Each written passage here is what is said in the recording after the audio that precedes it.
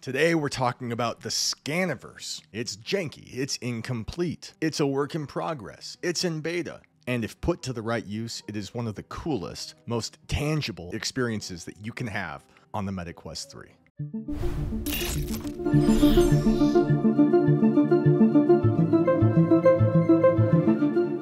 Scaniverse is an app on iOS and Android. Previously, an Apple phone was the only thing that you could use to scan an object and turn it into a mesh, and that was done with LiDAR. And that's still the case with this app if you're on an iPhone. But if you're on Android, now they can use this photo telemetry to kind of artificially get that same result. And so now, using your Android phone, which in my case, I think a lot of us were on Samsung, maybe? You can scan an object, a place, a location, a building, a person, and create a beautiful, if slightly incomplete, model to then view on your phone, in an app, on the browser, or in your Meta Quest 3 headset.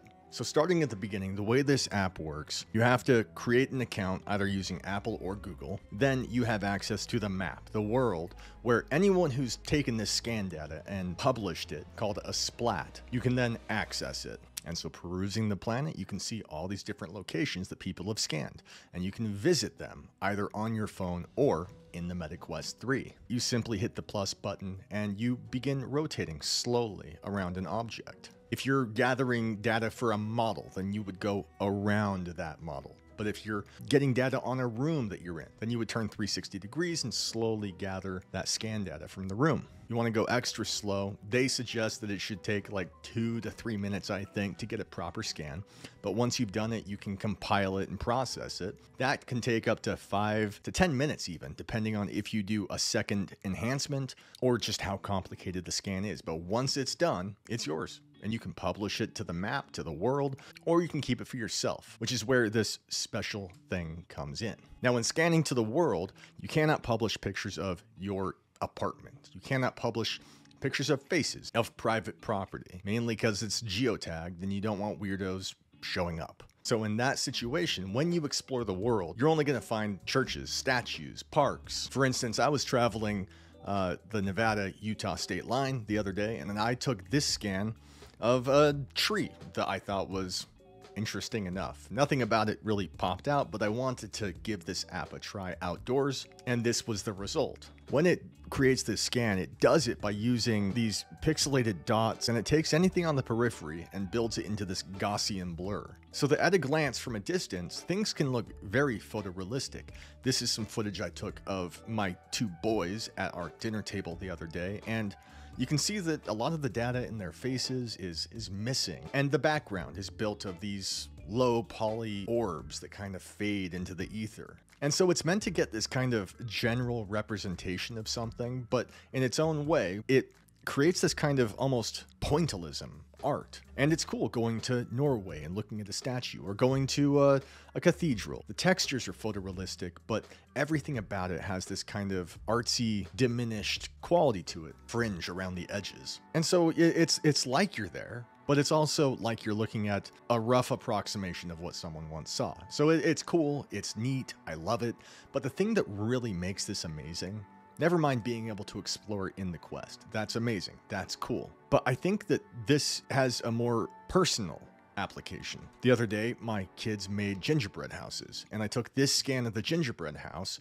It is not a picture. It is a physical thing that I can visit. That scan of my two boys, it's something that I can visit. And so you can imagine a situation where it's someone's birthday and they're blowing out candles, and you take just a few seconds to get a scan, and then you have that forever. Now, something like that you cannot upload to the world because faces, but it's still yours. You can export it as an OBJ or any number of files, and then you could take something like that and throw it into Tilt Brush, and then you could build this collection of memories with your family, with friends. You can imagine camping in the summer and scanning the campsite with all the trees and the fire and everyone sitting around. And so with this just now beginning, you could imagine a scenario where from now until my kids graduate, importing those files into something like Tilt Brush, where it's one file, but within it I have this progressing tally of memories as they get older, and I can visit them, not just look at them, but I can walk around them and see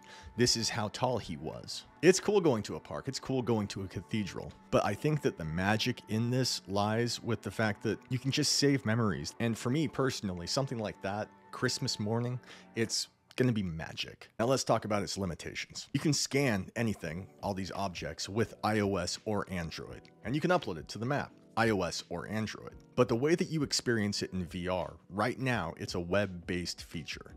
And so you would have to go to a web browser and it says enter VR. Done. You're in. And so while I wish there was a physical app on the headset, it's not there yet. And for what it's worth, they are talking about this being in beta and finally bringing a physical app in 2025.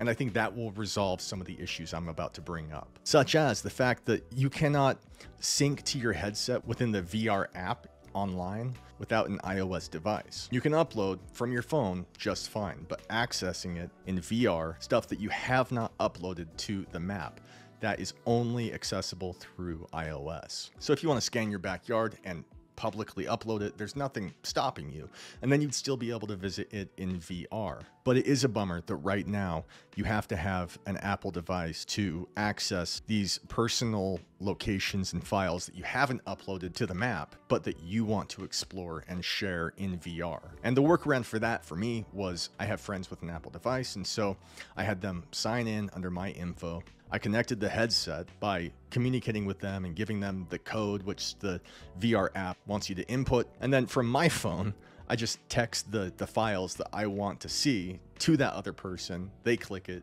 it imports into that library, and then I have access in VR. I will say that even though I have my device and I'm logged in, those scans are physically on the phone. She didn't have access to it until I sent it to her. So that is another one of those limitations. I think all of this will be resolved in 2025. It all feels very kind of janky the way we have to go about it, but the experience I think is going to be pretty cool. Right now, you can't really bring people in with you into a room. I couldn't scan this room right now and invite someone in and have them look at how I hung the new TV. I cannot do that. But it is a cool piece of tech that is severely underbaked right now, but I could see an update in 2025, I hope, brings with it some of that extra functionality. I'm putting a link for the Android app down below, Scaniverse. And then online within the headset to access that VR, you just go to the browser and type in into the Scaniverse. Just wanted to take some time and share this because I think it's amazing, and I hope you guys check it out. Let me know what you think down below. Thank you for being here. Please subscribe and like this video. It helps with the algorithm, gets me more exposure, and I could really use it. As a reminder, down below I have links for the MetaQuest 3 and 3S, and through the month of December, when you use that link, you'll get $60 Quest cash to spend on all the games you want. Beyond December, it would get you $30 Quest cash, and it's just a way of supporting my channel. Thanks again. You're all amazing. Godspeed.